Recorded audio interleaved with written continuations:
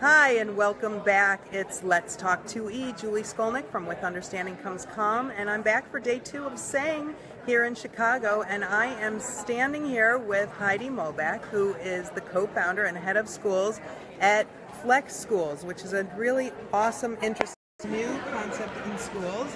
And I'm going to ask Heidi the same question I've asked everybody, and that is, Heidi, if you had a magic wand and you had one wish or one hope for 2E kids, what would it be?